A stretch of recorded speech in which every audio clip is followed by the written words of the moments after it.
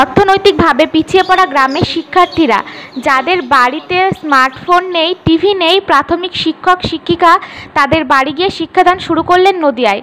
লকডাউনে দীর্ঘদিন স্কুল বন্ধে সবচেয়ে বেশি প্রভাব পড়েছে শিশুদের নিয়মিত পঠন পাঠনে। সেই শূন্যতা যতটা সম্ভব পূরণ করার লক্ষ্যে শিক্ষামন্ত্রীর নির্দেশে প্রাথমিক স্তরের শিক্ষকরা শিক্ষার্থীদের বাড়িতে পৌঁছিয়ে দেবেন শিক্ষাদান। পশ্চিমবঙ্গ তৃণমূল প্রাথমিক শিক্ষক সমিতি নদিয়া জেলার উদ্যোগে মঙ্গলবার বামুনপুকুরের পিছিয়ে পড়া গ্রাম সরডাঙ্গা থেকে শুরু হলো এই কর্মসূচি। বিশ্বজুড়ে আত্মারি শিক্ষক আজ বাড়ি বাড়ি এই স্লোগানকে সামনে রেখে নদিয়ায় এই শিক্ষক শিক্ষিকারা পৌঁছে যান শিক্ষার্থীদের বাড়ি বাড়ি শিক্ষাদানের উদ্দেশ্যে। যেসব শিক্ষার্থীদের বাড়িতে নেই টিভি, নেই স্মার্টফোন, তাদেরকে চিহ্নিত করে এভাবেই পৌঁছে যান তাদের বাড়ি বাড়ি।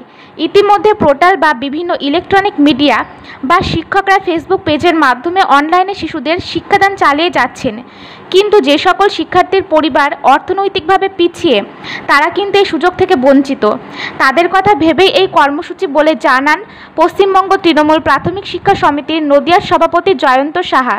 তিনি বলেন, ছোট ছোট দলে ভাগ হয়ে গোটা জেলায় পৌঁছে যাবে শিক্ষক শিক্ষিকারা প্রাথমিক স্তরের শিক্ষার্থীদের বাড়ি বাড়ি। সারাদিন ধরে কচিকাচাদের সাথে পড়াশোনার পাশাপাশি খেলাধুলা, সাংস্কৃতিক চর্চা, ছোট ছোট গল্পের মধ্য দিয়ে চরিত্র গঠনের সহযোগিতা এবং একই সঙ্গে শিক্ষার্থী সহ তাদের পরিবারের সাথে মধ্যাহ্নভোজন করবেন।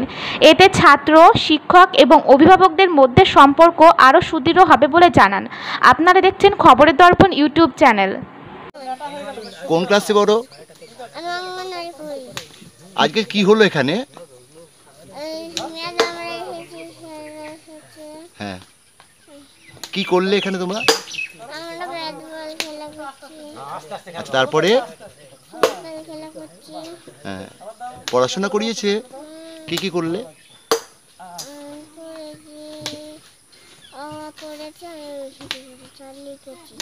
তোমাদের এখানে ঝড় হয়েছিল? কি ঝড় হয়েছিল যেন মনে আছে?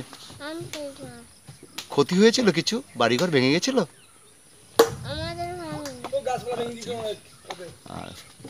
কেমন লাগছে তোমার আজকে? আচ্ছা আচ্ছা। যদি এখনও আমাদের খবরের দর্পণ চ্যানেলটি সাবস্ক্রাইব না করে থাকেন তাহলে এখনই সাবস্ক্রাইব করুন, সঙ্গে বেল বাটনটি ক্লিক করুন আর পেয়ে যান সব খবরের দ্রুত ভিডিও আপডেট।